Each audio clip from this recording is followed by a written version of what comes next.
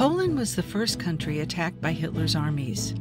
Although occupied by the Nazis from 1939 to 1944, the Polish people preserved their culture by hiding books. Warsaw's underground libraries inspired Madeline Martin's latest novel, The Keeper of Hidden Books. It's the story of a brave young woman in Warsaw who fights to save her culture, her community, and her dearest friend, who is sent to the Jewish ghetto. The book's narrator, Zofia, forms a secret book club as an act of resistance. With the book club, as they're reading these books, it's almost like peeling back layers of Zofia. And each book that she reads really reveals to her a new sort of perspective in her life that she had never really considered before. Martin's newest novel is about the power of books to bring us together and to provide solace in difficult times.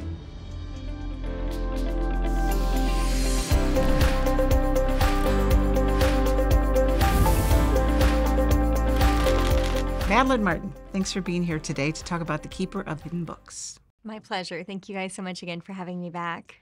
I really did love your book. Thank you. Very much.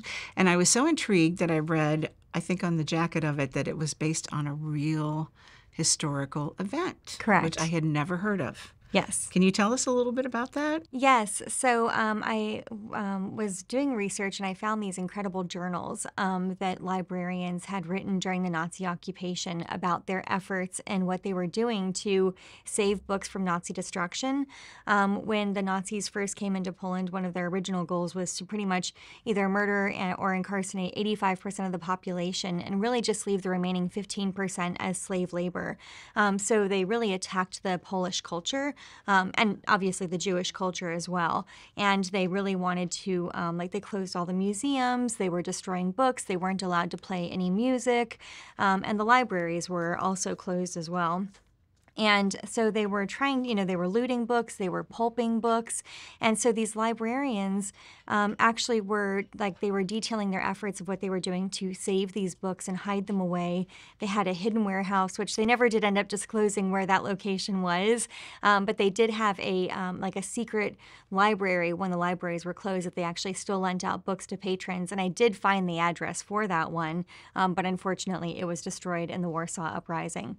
And the interesting thing is when I found out that research, I had already written like half of my book, and I just decided to completely scrap it and completely start over, which is a little bit heartrending, but it really was the right decision. I'm really happy with how the book came out overall. It really accomplished everything that I wanted it to. Wow, that's amazing because that's a big decision to make. It is, and I also had it due in a few weeks, and. That is one leap of faith. It is, yeah. So I'm such a research nerd that I never really stop researching while I'm writing, even though I'm sure my publisher wishes that I would. And but so I had written this book. I was like halfway done with it. I found that research, and I thought, this is really that extra component that I really had wanted in my book. This is amazing. So, of course, I started researching even more, and I found this incredible, even more details about how the librarians really, throughout the entire Nazi occupation, from the very beginning of the attack all the way through the Warsaw Uprising and after, just what an integral part they were really to making sure that there is this community around books and libraries still available for people. And I thought, oh my gosh, I have to do this. And I told my friends, I was like, I think I can still turn it in on time. And they were like, oh, honey, you need an extension, which, ended up working out in the best anyways. My original date that the book was going to come out was the 4th of July. And the new date, because of needing the month extension, was August 1st. August 1st is actually the day that the Warsaw Uprising began. And 5 p.m. is considered W hour, which is when they actually started the battle. And so to this day, it's such a powerful day that even in Warsaw today, at 5 p.m., the entire city goes completely silent, and all these alarms and sirens start blaring in honor of all the brave men and women who fought back against the Nazis. So it really is, it was really kind of actually humbling, having it release on that date, because it really just was so very significant. So that was kind of meant to be. It was very serendipitous. Yeah, yes. yeah. Yeah, I noticed your mother has a Polish name. Oh, Kazimierski, yes. That's my dad's Okay. my dad's family, yes. Okay, so are you Polish? Yes, I am Polish. Okay, And that was something that kind of inspired me to want to actually write a book set in Poland during World War II. I really wanted to have an opportunity to sort of explore my heritage a little bit more, which is funny because, not to get too much into the nitty-gritty details of the history, but Poland was originally like 3 different kind of countries. Right. And so my family is from Poznan, and researching Warsaw is kind of like going to North America, but you go to Canada, but your family's really from the United States. Right. So it really is very vastly different. Right. So, and studying it there and doing the sort of like span that you did from 1939 to 1944. Right. Very high stakes because Poland was the first country to be invaded. Correct. By Germany. And so we kind of saw this whole progression of World War II through what happened in Warsaw. This beautiful cultural city suddenly turned dark. Right. And it really would be almost like New York City. Like imagine New York City being completely occupied by by another country. And that's really what it was. They never even thought that Warsaw would ever be attacked because they would, it was a city of learning and enlightenment and beauty and art and culture. And to think that they knew that the war was coming, but they thought it would be like in Gdansk, kind of in the northern part of Poland. They never dreamed that it would ever touch Warsaw, especially not to the degree that it was. And that's what I liked so much, too, is that you focused on these 2 young women, Zofia and Janina. Mm-hmm. And Zofia, very, very strong character, and Janina, a Jewish young woman. Right. And Zofia is kind of her protector in some ways and also the keeper of the books. Just seeing it through their eyes, they didn't even dream that this would be happening in their beautiful city. Absolutely. With Poland, and, when I do my research, I don't just look at World War II for a country. I look at the entire history of that country, the political, economic, social history, because us as Americans, we are the sum of all the parts of our past that have created who we are because we learn about it in school, to make sure that we don't repeat certain things, to make sure that we can be better going forward. And, it's very much the same when I'm doing my research to make sure I understand these characters. And in doing my research in Poland, I realized over 120 years they had been occupied by Russia. After the Treaty of Versailles was signed after the First World War in 1918, they were finally awarded their independence after, over a century of generations fighting for this freedom. They had just celebrated 20 years of independence before the Nazis came in. And even after the Nazis, the Soviets had them until 1990. So, Zofia and Janina were really born in this 20-year pocket of freedom. And so, I was thinking, because I try to make my characters really specific to the culture. Like I do about 10 months of research before I even actually create these characters because knowing about the country is so important. And so I thought, with Zofia's character, I was like, oh, she's going to be rebellious. She's going to be fiery. And that's really where I got the idea for her having kind of like that fire to her. Yeah, I wanted to ask you to elaborate on that, how these characters came to be, because they're so well-formed. Thank you. I really appreciate that. Honestly, if a character has any more than 2 or 3 lines, the odds are I have an entire story that nobody will ever know about. And I actually, it's funny because I actually pull up pictures online from that time period and I use those pictures. So I can never share them because it might be somebody's grandmother. At one point, my dad was looking through them and he looked at one picture and he said, "Is that Bing Crosby?" And it was, actually. But it was also Antoine from The Librarian's Wife. Okay. So, I just like having that visual for those characters. And then I have an entire background. I have, what they want, their parents. I really do flesh things out. And when I was first writing the book, it was going to be a dual protagonist, where I was going to have Zofia and Janina's point of view. But then when I found the information about the libraries, I knew that it was just too big. Already trying to write from September 1939 all the way through May 1945, it was like trying to put lightning into a jar. And then adding in that extra element, it was just coming out all over the place. And so I realized, okay, I just need to have one protagonist, which of course meant I had to completely redraw Zofia's character and kind of soften some of the harder edges a little bit more that Janina would have offset. So it was quite the undertaking. She protects her, really at all costs, even at her own peril, until she realizes she's really endangering her. Right. Then Yeah. she backs off. Correct. And that was, for me, like writing that scene was a very powerful scene because it really is sort of the culmination of helplessness. Yeah. Where you get to this point where you think you're fierce, you think you can do anything. Why is nobody protecting these people? Right. And then finally she stands up and nobody stops and helps. Everybody just walks around and pretend like it's not happening. And then it's not her who gets the retaliation. It's the person that she's trying to protect, the person that she loves.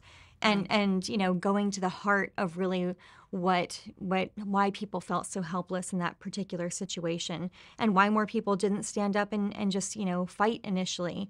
I think it's so easy for people to look back in history and say, why didn't people just rebel against this? Why didn't they just stand up and say, we're not going to do this? Part of this book is really to try to help people understand how something like this could happen. Because I think if people understand more how this could happen, it will hopefully prevent this from ever happening again. I think, yeah, you're absolutely right. And it was sort of such a surprise to them, I think, that the extent of how Germany attacked Poland, I don't think anybody really expected that to happen on that scale. Right. And then, as you say, this attack on the whole intellectual world, artists, books, ideas, the whole culture. Right. I don't think anybody expected that. No, And I mean, even school, they weren't allowed to go to school past the 4th grade. They were only allowed to learn to count up to, it was 100 or 300, and they could only know enough German to answer, to take orders, really. And so they had and the Polish underground is really one of my primary inspirations for writing this book, because the Polish resistance, like this underground movement that they had, they were the most cohesive resistance group in all of Nazi-occupied Europe. They actually had underground, when I say underground, I mean more like clandestine rather than literally underground. They had these underground schools for children where they would teach them, and they could only teach 4 and 5 people at a time. They had to move the location of the class around. If people were found, they would be, arrested and even killed in some cases. But at the end of the war, they had, near the end of the war, over 1 million of these schools in Poland. And they ranged from elementary school all the way through graduate programs in college. I mean, really, truly incredible. But that wasn't, where it stopped. They had, departments to further culture and art. They would support artists to still be able to engage in their craft, to make sure that they still had that Polish culture of art and everything still thriving. And I mean, really, it's truly incredible when you look back at really what they were able to still completely continue to accomplish. Zofia, in her efforts to keep books alive, is just so compelling. I remember the one scene where it's actually young guards, I guess, who come and physically tear up books. And it's so... Yeah, that was the Hitler Youth Group. They were literally children. Was that true? They were children, yeah. So the Germans who were living in Warsaw, because they had the Wehrmacht and they had the SS there, but they also had people living there. They had whole neighborhoods that Hitler had declared were going to be German neighborhoods, and they had signs posted out front that said, "No Jews, no Poles, no dogs," and nobody was allowed to go in except people who were German, and they would have families that were living there. And they were living in these idyllic homes and these beautiful streets, and these children would come in, and they were part of the destruction of the books. I mean, they saw them as, as being responsible for horrible ideals that they didn't want the rest of the world to have, and so that's why they were destroying them. And they knew that the last time, they discovered that the books that they were sending for pulping, the people who were driving them were actually taking them and selling them on the black market. And so that's why they started to actually physically destroy them before sending them for pulping, so that they wouldn't have any more street value. I noticed that your other historical novels are also kind of libraries, books. Is that something really close to your heart? Yeah, I'm a book nerd. I can't help it. For me, books and reading, it's just such a ubiquitous part of my life. I'm either thinking about a book that I want to read, or I'm thinking about a book that I've read, and, like what the plot is going on, or I see something that reminds me of something I read in a book. And even as an author, I'm always kind of watching for little things like mannerisms of somebody that I see walking by that I might slip into a character, or, something that might inspire a scene in one of my books. And so it really is just, it's such a big part of my life that that I like to sort of slide that element into my plots and into my characters. I have to ask you, as a resident of Florida, and with what's going on today, was any of that in your mind at all about the, sort of censorship of books and what was going on back then, and any parallels at all? Actually, no. So, when I write like my World War IIs, I kind of have blinders on, and I'm in this like fully immersed world where everything is this book and writing this book. And so I actually kind of am glad for it, because that means that I didn't write this book with an agenda, which I hope makes it penetrate hearts and minds a little bit more organically, rather than people feeling like they're being force-fed information. But I actually really didn't even draw the parallel, draw that correlation until one day I was going through my galleys, which is kind of like the last thing that you read before you send it to print.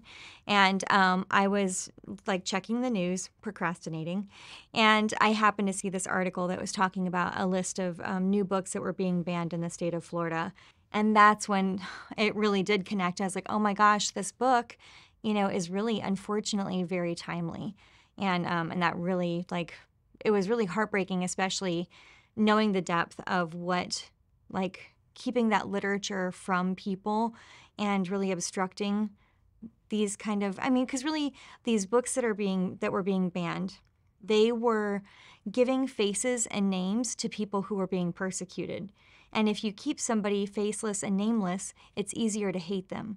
And when you have a face and when you have a name and you've walked in their footsteps because you've read their stories, you love those people.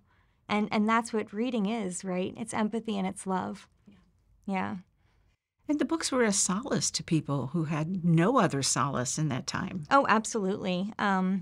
The library, because it did run for a little while, and they actually even increased the price of the library for people to attend, because you did have to pay a fee to attend the library.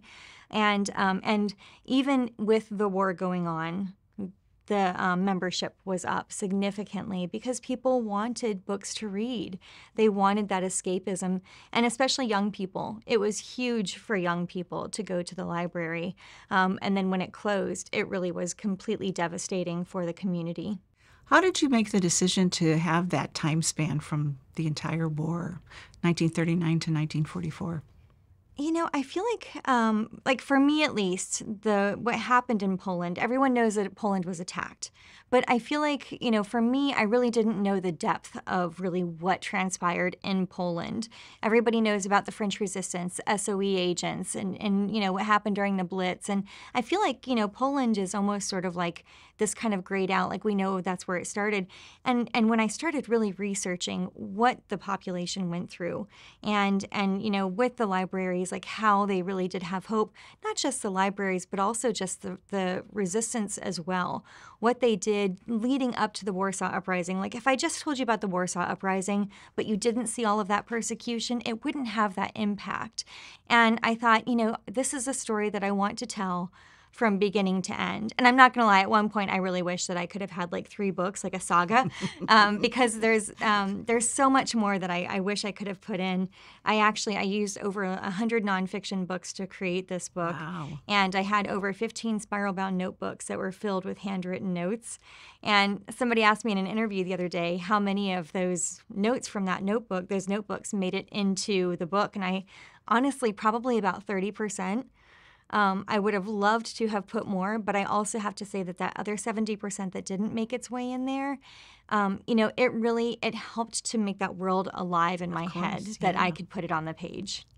What is your process then on research? How do you do that? Well, my mail people hate me because I order tons and tons and tons of books. So they don't even deliver it to the mailbox anymore. They'll just bring those boxes to my door, grudgingly, I'm sure. And they always know when I'm starting a new book. So then I really go through those. I go for about 6 months, and then I decide, okay, I need to, travel and go to the country that I'm writing about. And so I put together a list of things that I need to get from that travel, whether it's information that I really can't find in the books that I'm looking for, because some things are a little bit harder to find. I also try learning the language while I'm doing all of my research, because it really does help with the research. Not that I can read Polish, but when you can say the words in your head rather than just skip over words because your brain doesn't understand them, it sinks in more, if that makes sense. So then I reach out to private tour guides, and I kind of give them this list of the information that I need. And I've had some of them say, you know more about my country during World War II than I do. You might want to go with somebody else. And then other ones say, I don't know all of this. I know some of it, but I'll find out. And I'm so excited to work with you. Because, people love to share their history of their country, and people are proud of their countries. And especially, the woman who was our tour guide, she put together different tours that range from 8 hours to 16 hours. She was amazing, just this wealth of knowledge that she had. And she loved that I, first of all, knew so much going into it, but also that I wanted to know more, that I wanted to have the real truth of the story to tell. So I went there for 2 weeks. My mom came with me. It's funny because my oldest came with me when I was doing research for the Librarians Buy. My oldest came with me to France, and my husband came with me to Portugal. My mom found out I was going to Poland, and she said, "Oh, dibs." So she came with me. We were there for 2 weeks. And went to all the museums. We did the tours and everything. Ate all of the delicious food. Just soaked it all in. And then I went back home, and then, so it ends up being about 10 months total of research. And then I realize, oh my gosh, I have like 2 months to write this book. And then I have to make sure that I have my plot, my characters, and then I frantically write. What was it like to do that with your mom? It was really wonderful. So my mom is a huge fan of mine. She's a big supporter. She's always just been so loving and supportive when it comes to my books. And in fact, she's usually the person who reads the galleys last before they finally go to print. And so having her come on this trip with me, and knowing that when she read the book, she was going to be seeing really the research that we had done together come to life in the pages of my book, and that made it really special. So when you go on one of these trips, would you say that sort of soaking it up and immersive experience really, kind of gives a dimension to the writing? Absolutely. I feel like before I travel, everything is kind of black and white. And then when I do travel, it's vibrant, bold colors that really just fill in my head. And it really just brings everything to life so much more. I actually usually walk about 25,000 steps when I go on these trips, because I want to actually walk the path that my characters would have walked. So when I'm thinking of them where they're running or wherever, I'm literally seeing those in my head because I have walked it so many times. Is there some of Warsaw left that was at all original? Partly. So Warsaw really took significant damage during the war. First, during the original attack in September 1939, that never was completely fully repaired. And then later on during the Warsaw Uprising, there was significant damage. They were driving tanks through the city. Old Town was completely destroyed. Obviously, the Warsaw Ghetto had been entirely razed. So when the Soviets came in and the Nazis were running out, they stopped to destroy the buildings that they knew were very dear to the Polish culture, to the heart of Warsaw. They blew up libraries. They blew up the palace. And the way they did this is they drilled holes into the building and stuffed it full of dynamite and then blew it up. And they were very strategic about it. When they blew up the libraries, they went through the floors on the second and third floor, and they blew those up, and they made sure the bottom floor was an entire conflagration. So it funneled all of the books into the first floor so that they would all burn as maximally, to maximum capacity, I guess. So, so 85% of Warsaw was destroyed when the Nazis left. So to rebuild it, they went through and when the Soviet Union was there, like the Poles came back, because after the Warsaw Uprising, there was like 1,000 people left in the entire city. And when people started to come back, they wanted to rebuild Warsaw. So they would find as big a chunk as bigger chunks, and they would rebuild buildings around those chunks. So today, I mean, think about like almost like a citywide jigsaw puzzle, right? So to this day, when you go to Warsaw, you'll see chunks of buildings that will be darker stone that are sometimes even still riddled with bullet holes and chunks taken out from blasts. And it will be built around new material. And really because it's just sort of like pieced together, which is impressive to me because I have no patience when it comes to puzzles. Like I'm like the person that'll take a 1,000-piece puzzle, I'll make the frame, and then that's about all I get. So I'm like, I can't imagine the patience and the love that would have really taken. Yeah. Mm-hmm. So tell us about the band book club. This really started kind of me thinking about Zofia, like I said, really making her like a very like rebellious kind of a person, and thinking, well, you know, what would a rebellious reader do when Hitler's knocking at the door of their country? And, you know, I thought, okay, well, I think she would read books that were being banned by Hitler in his country. And what better way to read than with friends? And so that's where the idea for the book club came about. And when I first thought of it, I thought, oh, this is going to be really fun. I'm really excited about this. I had no idea the amount of work that I had cut out for myself. So, you know, I had to first of all make sure that they were books that were banned. That was actually probably the easiest part. I had to make sure that the books had been translated into Polish. I had to make sure that I had read the book or would be able to read the book before I incorporated it into my story. And, but most importantly, like with the book club, as they're reading these books, it's almost like peeling back layers of Zofia. And each book that she reads really reveals to her a new sort of perspective in her life that she had never really considered before. And that really does kind of go back to the importance and the beauty of books. So I had to make sure that each of these books that she was reading also carried a significance in her life and had a meaning for why she happened to have that certain realization at that time because of having read that book. So it was truly a labor of love putting together the book list of all of the books that Zofia reads. But I did love how you tied those in there like that. Thank you. And had that, you know, that sort of significance with each one of them. Thank you very much. I really appreciate that. I really wanted it to kind of be the heart of the book. Yeah. Your writing system, how do you write? Where do you write? How often do you write? So I write at home because I emote a lot while I'm writing, and I would love to be one of these, like, you know, cool authors who goes with their cute little messenger bag to Starbucks and has their little thing all laid out. But the problem is, I'll be like writing and it'll be like an angry scene and I'll be like scowling, and I'm sure somebody would be like, why is that woman looking at me like that? And then if it's a sad scene, if my readers are crying, chances are likely I have cried even more. And so, you know, I would be sitting there like blotting my eyes, like crying, like, you know, writing. So I'm better off writing at home. My cats say thank you for that because they like to snuggle up with me. Like I have one that goes on the floor and then one that sits in a little hammock on the window. And my schedule for writing is chaotic because I am a mother, and I have just finally graduated from the chauffeur phase for the most part. My oldest has just finally started driving, so I feel like I've quit a part-time job.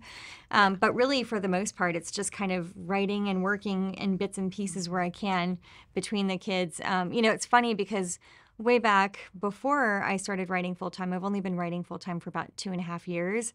Before that, I was working full-time, writing about 6 to 8 books a year, and, you know, the kids were almost a full-time job as well. So I used to say, oh, I was a full-time business analyst, full-time author, and full-time mom. So now the kids pretty much think that I'm just there at their beck and call because I'm home and obviously not doing anything, right? And so now I joke that I'm a full-time mom with this little writing gig on the side. Right. They don't think writing's a job. No, they don't. Yeah.